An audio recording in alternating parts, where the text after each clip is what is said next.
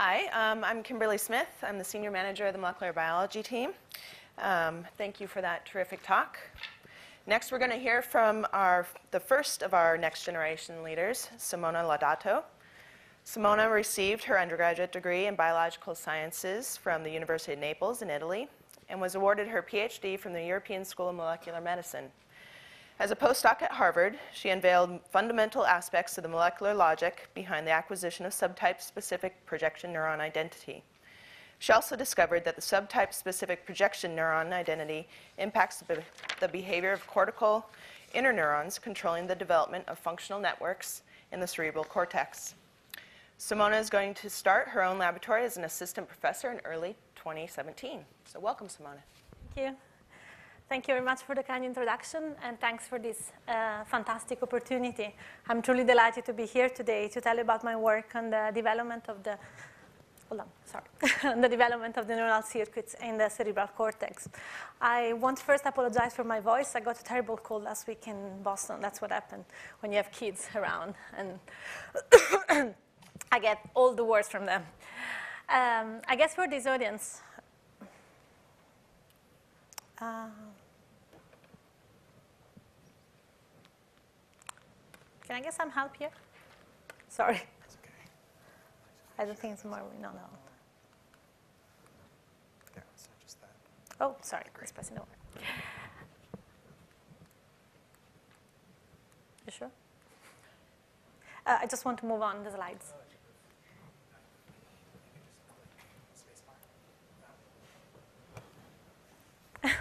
Sorry.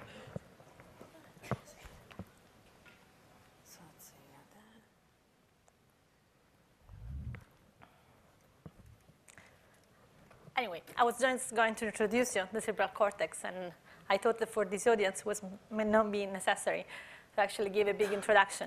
I just want to remind you that the cerebral cortex is the part of our brain that has undergone the most pronounced expansion during evolution. And if we, as humans, are able to perceive the world surrounding us the way we do, even just simply appreciating a glass of good Italian wine, or just communicating an idea in one or multiple languages, or even just controlling the movements of our fingers. I can get mine if you want. Yeah? Okay. Excuse me.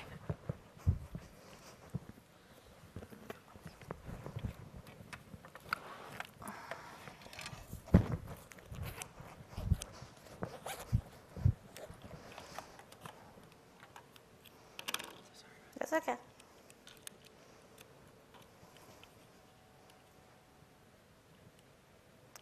And it's not working. So it's not a pointer. Should we launch it again? We tried it before,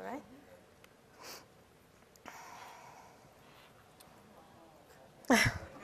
Sorry, I was not supposed to be seen.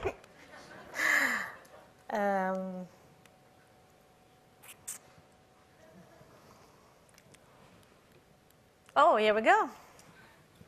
Okay. So again, if we're able to do all the things I just listed, it's actually thanks to the fact that we have a cerebral cortex. And as one could guess from the variety of tasks that this organ is responsible for, it's a highly complex organ that is populated, as we heard from this beautiful talk before, by a large variety of different neuronal cell types, which have been historically classified in two major groups of neurons.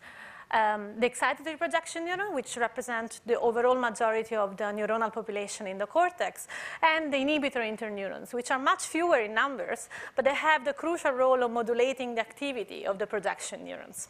Now, the proper interaction between these two large classes of neurons in the cortex is crucial for any execution of the task that I just listed before, and many more, and for any cortical activity, to the point that any alteration of this balance in any direction, I should actually say, it's often associated with the onset of many neurological conditions, including epilepsy or schizophrenia, or you name one. But it's, of course, this broad classification in 2 classes is just the tip of the iceberg. As we heard, there are many, many different subtypes of projection neurons and interneurons in the 6 layers of the mammalian cortex, and many more that I could possibly schematize, and probably more than we're actually going to discover soon. They can be distinguished upon their morphology, their pattern of connectivity, their electrophysiological traits, their molecular profile, and so on and so forth. But it's interesting to know that all these different classes of projection neurons and interneurons are wired together into the 6 layers of the cortex in a highly stereotyped manner to form networks, functional networks. And in particular, the connection between the projection neurons and the interneurons are called local circuits or microcircuits, and they're highly stereotyped. And I feel that it's, as a developmental biologist, I feel that it's remarkable that all this diversity, neuronal diversity, is actually achieved and generated during development, almost all before birth, for both projection neurons and interneurons. And even more remarkable, that projection neurons and interneurons that eventually have to come together in the same layers of the cortex, so in proximity, during development are actually not generated from the same pool of progenitor or from a close proliferative zone, but are instead generated from very distant regions of the developing brain. So, and in these schematics here, I'm just showing 2 coronal sections where the brain, the developing brain, has been cut along this plane. And you can see that interneurons and projection neurons are indeed born from distant regions of the developing brain, with interneurons generated in the ventral part of the developing telencephalon, and more precisely from structures that are called medial and caudal ganglionic eminence, from which they have to migrate a long way up to the cerebral cortex over several days' journey along tangential routes to finally get their location in the cerebral cortex.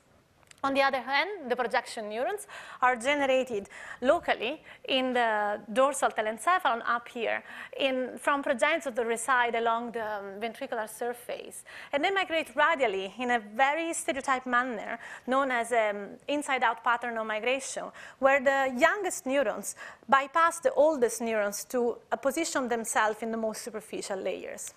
So this generation and migration is not only spatially controlled, but also tightly controlled in a time fashion, since the different neuronal types that are, projection neuron types that are generated are actually generated in a sequel.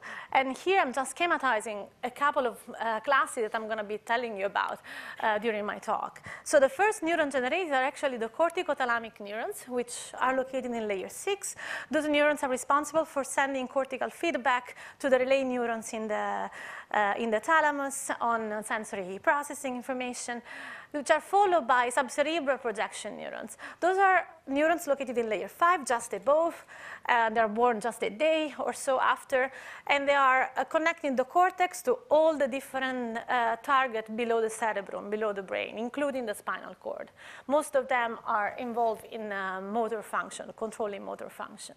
And lastly, we can find the commissural neurons, which are the neurons that are responsible to integrate bilateral information among the 2 sides of our cortex via sending an axon either through the corpus callosum, which is the major dorsal commissure of our brain, or the anterior commissure, which is the most ancient and ventral commissure of the vertebrate brain.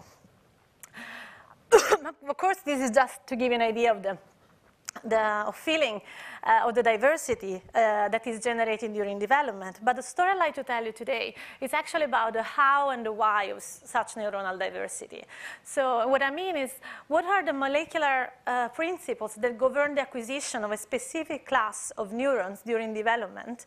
And why should we care about this diversity? Why do we need so many different neuronal types to actually shape a mammalian cortex? And I'll show you some data that point at the effect of projection neuron diversity in helping building the cortical microcircuit assembly. So to begin investigating the first question about how one specific class of neurons is generated, I had to focus on one specific class of neurons. And I decided to focus on corticospinal motor neurons. So these are a class of subcerebral projection neurons. Those are located in layer 5, large pyramidal neurons, which have very long axons. In humans, their axon can be as long as 1 meter. Those are therapeutically relevant as they degenerate in many motor neuron disease, including ALS. But most of all, for my question, those neurons are among the best characterized at the molecular level. Since already 10 years ago, a master transcription factor, namely FASF2, had been identified as required for the birth and specification of these neurons. And indeed, in absence of FASF2, you can see that this nice band of CTIP2 positive neurons, where CTIP2 is a prototypical marker of corticospinal motor neurons in layer 5, is actually completely lost here. And together with CTIP2, many other markers of corticospinal motor neuron were completely absent when FASF2 was knocked out. And there was no connection in this mouse model between the cortex and the spinal cord. Nevertheless, another population of excitatory projection neuron would develop in place. We did not have a lack of neurons in this cortex, but another population was actually developing in place and acquired different identity, of commissural identity in this case. But how did FAS actually instruct the corticospinal motor neuron identity? How was able to shape this identity? And to address this question, I designed an in vivo screening by acutely purifying cortical progenitor. They would normally not express FASF2. They would normally give rise to the callosal lineage, the neurons that connect the two hemispheres, short after overexpressing FASF2, so by neutral electroporation. Sorry. And you can see here the schematics where overexpressed both construct, and after 24 and 48 hours, I could acutely purify them and profile the transcriptional, the transcriptomes and compare them. And to cut a very long story short, this approach led me to the identification of many downstream targets of FASF2, many corticospinal motor neuron specific genes that were actually expressed both at early and late time point of corticospinal motor neuron development, suggesting that already within 48 hours, FASF2 alone was able to induce a whole program of corticospinal motor neuron identity in these cortical progenitors, while concomitantly repressing the callosal fate that was originally in place in these progenitors. But how did FAS regulate these target genes? And to address this question, we paired up with Sean Mahoney and David Gifford at MIT and performed a genome-wide sequencing analysis, a ChIP-seq for FASF2. And what we found was surprisingly interesting. We found a FAS preferentially associate with promoter regions, with over 80% of its peaks being found within 5 kb from the transcription start site of any annotated gene. And more interesting for my question, I found that these, the FAS preferentially associate with genes that are specific of corticospinal motor neuron lineage compared to other neuronal lineages. So this data, excuse me, together with the transcriptional data led me to formulate an hypothesis by which FASF2 could be a selector genes for corticospinal motor neuron identity. And by that I mean a gene that is controlling and shaping the acquisition of a specific identity by directly regulating a battery of genes downstream. And each gene in turn and collectively is responsible to execute a specific module of the identity of that specific neuron type. And although this model will take probably much more effort and many years to be fully validated, in this study, I decided to test it functionally by taking into account two specific features of corticospinal motor neuron identity. One is the axonal targeting, a very distinctive trait of this neuronal type. I told you those are neurons that connect the cortex to the spinal cord, and they're actually the only neurons in the cortex that are able to send an axon so distant. So this was a very fundamental and defining feature for corticospinal motor neurons. And the other feature instead, their neurotransmitter choice, is rather a share features of all the excitatory projection neurons in the cortex. But nevertheless, it's a fundamental feature for an excitatory neuron to be able to communicate within a circuit in a functional way. And for both these features, I was able to identify the effector gene, namely FB1 and VGLUT1, that acting downstream of FASF2 and actually are able to execute, at least in part, one component of this module to eventually define the identity of these neuron types. And I think that, excuse me, by exploiting this model, the FASF2 model, we were able to identify the first selector gene of the mammalian cerebral cortex, and suggesting that this is one of the components by which the neuronal diversity is accomplished during the development of the projection neurons. But recently, I also became interested in understanding how this diversity is actually maintained during, after development is over. And given this, the prominent function of FASF2 during development for corticospinal motor neuron, and its peculiar sustained expression specifically in corticospinal motor neuron, you can see here with the red line, in the adulthood, I started asking the question whether FASF2 could actually be responsible to maintain the identity of these neurons also after development was ended. And although this project is just at the beginning, because we had to generate multiple lines to address this question, I just want to share with you the strategy that I'm going to use, the approach I'm going to use to address this question. And indeed, we generated FASF2 conditional lines to conditionally remove FASF2 later on after development is ended.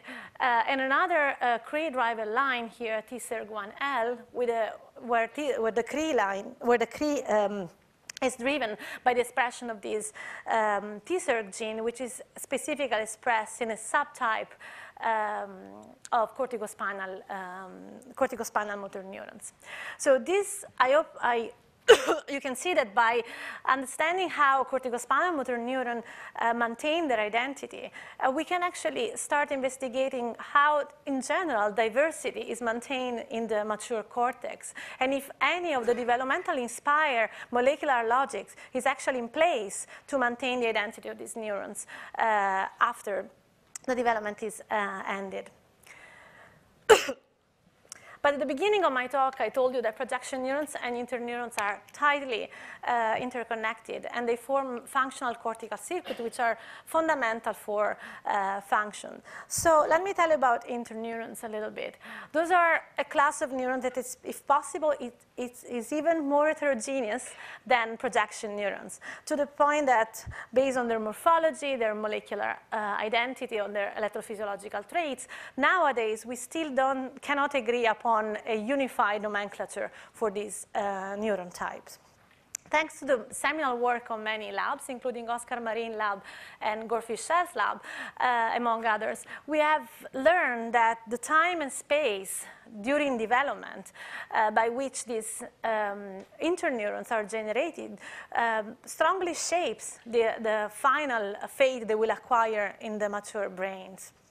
And we have come up with a three-node overlapping interneuron population that we have already heard this morning, somatostat and parvalbumin, which are mainly located in the deep layers of the cortex and generated early from the medial ganglionic eminence, versus the VIP and carotene population, which are generated later on from the caudal ganglionic eminence and mainly populating the upper layers of the cortex. But once these cardinal features, those cardinal identities have been defined, how do cortical interneurons, which are born in the ventral part of the brain, enter the cortex and find their final location? So had already been suggested that the migration of interneurons in the cortex and their dispersion throughout the cortical layers was not exclusively cell intrinsic, and rather the interneurons would be able to feel the environment they were entering in. But they decided to ask a specific question whether the diversity of the distinct classes of projection neuron could actually have a role in in suggesting or indicating the interneurons where to position themselves in the different layers of the cortex. And again, to address this question, I took advantage of the FASF2, of the FASF2 knockout models, but let me remind you, a specific class of projection neuron, the corticospinal motor neurons, are completely absent. They're never generated. And another class of projection neurons, excitatory projection neurons, develops. And those have a completely different identity. They express commissural markers. They send the axon through the anterior commissure. So they are different projection neuron types, while the rest of the cortex remain pretty much unaltered. I should also point at this moment that FASF2 is never expressed in interneurons, neither in the progenitors or the migrating interneurons. So it was really important for us to understand what happened to the interneurons once they enter the cortex, and would they feel the difference. So in here, I'm showing you the raw data where we can see that in the somatostatin interneuron, which are mainly populating the deep layers of the cortex, in absence of FASF2, they're actually spreading across all the cortical wall. And you can see that upon counting, upon quantification, we can see that much less interneurons are located in layer 5, and more interneurons are now located in the upper layers. Similarly, the parvalbumin interneurons will show a similar distribution, where less parvalbumin interneurons were found in layer 5 and more interneurons were found in the upper layers. Interestingly, though, the carretinine population, which are actually interneurons that are born later and position themselves in the upper layers of the cortex, don't seem to notice any difference in layer 5. I can laminate perfectly both in the wild type and in FASF2 knockout condition. So this data strongly suggested that projection neuron guide interneuron distribution in a very specific, subtype specific manner. And we wanted to understand if this had any impact at the physiological level in terms of the overall physiology of this brain. And we pair up with Takao Hensch lab at Harvard University to understand if this abnormal distribution of interneurons would actually have any effect on the excitation-inhibition balance. And by simply performing a VSDI experiment, a voltage-sensitive dye imaging experiment, we could actually see that by injecting a current pulse here in the white matter, in the same time frame in between wild type and knockout, we could follow the spread of activity by this dye and see it rapidly spreading up in the upper layers in a wild type, while in the mutants, in the FASF2 knockout mutants, here we had all the activity confined to the deep layers. And this was in accordance with the wall of inhibition that we now had in the upper layers. That is a consequence of the redistribution of the interneurons in this cortex. So, but with this experiment, we learned that projection neurons are actually required to guide interneurons the specific location in a very specific way. But they're also actively recruiting interneurons at a specific location. So to address this question, I designed an experiment by which I could create ectopically and experimentally a cluster of neurons of a specific identity in a place where would normally never be located. In this case, below the cerebral cortex, below the corpus callosum. And here I generated a cluster of projection neurons, so of corticospinal motor neuron identity, so expressing markers of corticospinal motor neuron identity connecting to the spinal cord. And I asked the question whether now interneuron would actually be recruiting to this ectopic location during development. Short answer is yes, but here are the primary data where you can see the cluster of corticospinal, I should say corticofugal neurons here, which are labeled in GFP and express the CTIP2, the prototypical marker for corticofugal neurons, which are surrounded by GABAergic interneurons. While in the contralateral side of the same exact brain, we couldn't find any GABAergic interneuron in that location. Interesting, the type of interneurons that get recruited to this ectopic location is also a function of the type of projection neuron we generated. Meaning, these projection neurons that we have generated are corticofugal neurons that are located in the deep layers of the cortex. And the interneurons that we find surrounding these clusters are the same interneurons that we can find in the deep layers of the cortex. So LHX6 positive interneurons, somatostatin interneurons, but we never saw any VIP or reelin or carotene interneurons surrounding this cluster. And I also wonder if this was a specific feature of corticospinal motor neurons or was rather a more generic features of projection neurons, the ability to recruit interneurons to this to specific location. So I generated a similar cluster, but still ectopically below the cortex, but this time of a different identity. So this time, those are callosal neurons which send their axon through the corpus callosum. They express all the molecular markers and hallmarks of callosal neurons. And but just impairing their migration, I could create this cluster of neurons below the cortex and ask the same question, if interneurons would actually be recruited. And here, again, the primary data, you can see this time is a cluster of SADB2 positive cells because our callosal identity. And again, GABAergic interneurons that are located around this cluster. And I hope by now I convinced you that projection neurons and interneurons pairing in the cortex is a highly specific developmental process, and it's fundamental for the acquisition of an excitation and inhibition balance in the cortex. Now, what I see as the future steps to actually fully understand how this mechanism works is actually understanding what is the molecular code that is probably underlying the communication between interneurons and projection neurons, and specifically how projection neuron can guide interneurons to define locations. And I intend to address this question by purifying different classes of projection neurons and interneurons that are located in the same cortical layers.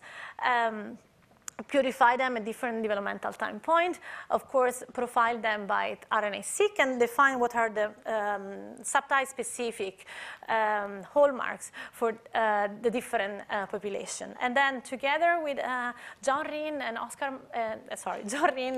Loyal Goff at Harvard University, we have already implemented an ad hoc pipeline to identifying complementary molecules that are expressed on projection neurons and interneurons that are supposed to be found in the same cortical layers that could potentially mediate this interaction. And I've already started some of the preliminary data, and I'm confident that some of the promising molecules will come out for functional test. But next, the last thing I want to tell you is that once they've reached the same location, the proper location in the cortex, how is the choice of the synaptic partner made? Is the identity of the neuron anyhow suggesting or indicating which kind of interneurons should actually be synapting into? And there's a growing body of evidence that distinct classes of projection neurons receive their distinct synaptic inputs from inhibitor interneurons, and even the change in the identity of a specific class of projection neurons into another can change the inhibitor inputs that are received.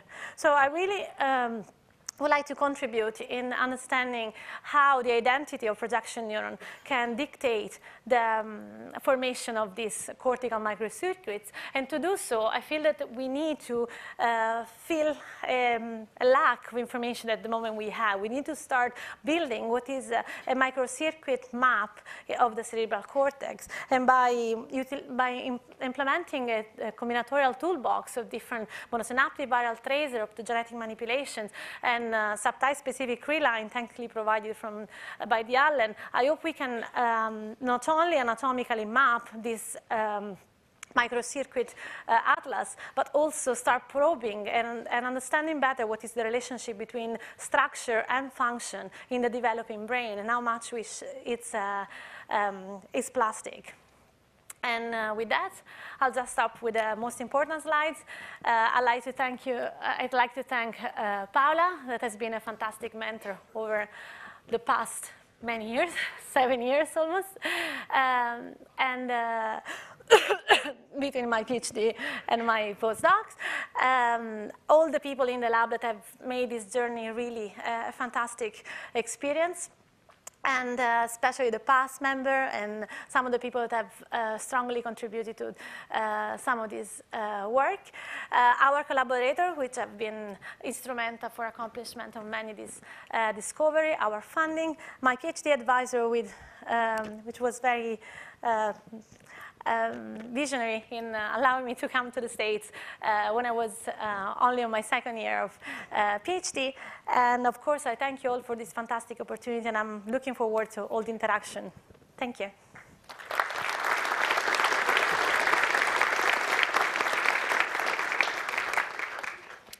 All right, so we have a few minutes for questions.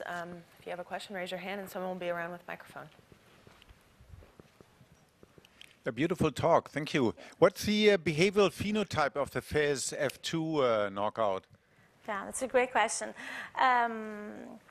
So we haven't done, I should say, systematic studies on that, but there are a few interesting aspects. They have a very abnormal gait to begin with. Differently from humans, mice have very strong compensation from the cerebrospinal tract. So these mice can actually walk. They have a funny walk. They walk like penguins up to a month, like very weird, but they recover. After 6 weeks, 6 weeks, you're not able to distinguish a wild type from a knockout mouse. The other interesting phenotype we observe is that they're prone to develop seizures. That are usually stimulated by a strong noise or heavy handling in the cage. So those are just observations from our animal care givers. But we never really pursue any behavioral study because FASF2 is very specifically expressed in the cortex in layer 5 and the lower level in layer 6, but is also expressed in the amygdala and the hippocampus. So we were studying the straight knockout, but we're more interested now with the conditional knockout to address specific questions about behavior on selective populations where we can actually make sure we are impairing a specific circuit rather than an overall cortex of brain. There's another question out there. Yes, what a beautiful talk. Thank you. Arturo Alvarez-Buya has made the interesting observation that there is sort of a ceiling level of interneurons that he can successfully graft into the cortex. Oh, yeah. And I'm just wondering from your data whether actually the population of excitatory interneurons might be contributing to the constraints of how many interneurons can survive in cortex. Yeah, this is a fantastic question. I think that study was particularly interesting because it's not only showing us what are the potential of the brain in accepting neurons that are probably extra numerous, but it's also telling us what are the limits, because after a certain number, we can no longer integrate interneurons. I don't have a final answer for you, but I think that projection, the way I see, I've been studying both projection neuron and interneurons, I strongly have the feeling that projection neurons make the scaffold of our cortex, and that interneurons integrate. And there is still definitely a lot of plasticity, and probably much more on the interneuron side than on the projection neuron side. There is one aspect that I'm really intrigued about, and is actually referring to the hippocampus. The same interneurons that populate the cortex are exactly the same. I mean, developmentally speaking and molecularly speaking, we don't know the difference at the moment between the one that populate the cortex and the one that populate the hippocampus. And it's interesting to see how interneurons in the hippocampus continue throughout the whole life, integrating into new circuits with new projection neurons that are constantly replenished, while the one in the cortex have sort of established their connections already within a month of a mouse life. So I don't think anybody has ever tested the possibility that even the one in the cortex are more prone to plasticity and more integration of functional circuit. That I think is a great field to explore. My question is, could you elaborate on your mechanism? I mean, selecting complementary molecules that involved in interactions between projection neurons and inhibitor neurons. Sure, thanks. It's a very complex screen and involves many different cell types. Unfortunately, as we heard this morning for the interneurons, we are still lacking molecular markers that allow us to define, especially early on, the different classes of interneurons. So at the moment, I'm just relying on genetic tracers from LHX6 and 5-HT, so mainly MG versus CG-derived interneurons, which are complementary, populating the cerebral cortex. And on the projection neuron side, employing an intracellular staining approach to purify over different times the three classes of projection neuron, corticothalamic, corticospinal, and callosal neurons. The way we're addressing this pipeline is more on hypothesis base. So the idea is that interneurons are feeling something within the layers and stop their migration.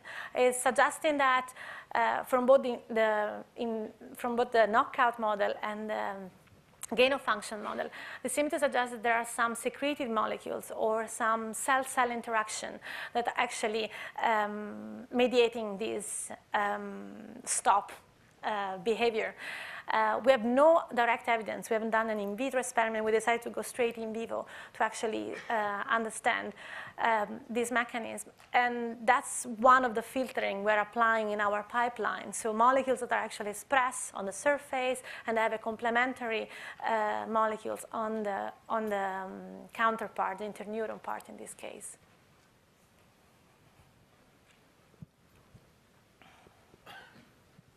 Hi, Simona. Great talk. Thank you. I had a quick question. When you ectopically generate the callosal projection neurons, Yes.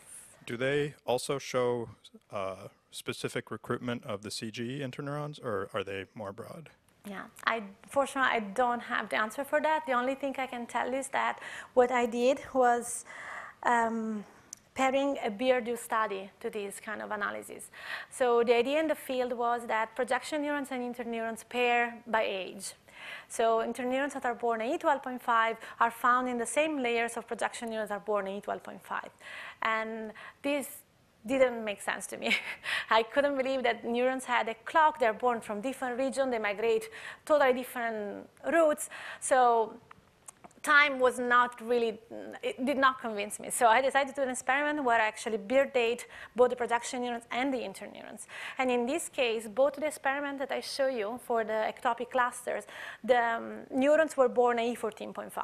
So I inject Beardew E14.5, and I check if neurons now were matching, projection neurons and interneurons were matching by age or by type. And interesting, I found the corticospinal motor neurons that normally would be born 2 days earlier, but now I generated the E14.5 ectopically and experimentally, were still recruiting interneurons that were born at E12.5. So they were still matching with the interneuron that would normally reach the deep layers of the cortex, while the E14.5 callosal neurons that had stopped migrating were still recruiting mainly interneurons born at E14.5. So I don't have the subtype specificity, but I strongly believe that it's still identity driving their interaction rather than time.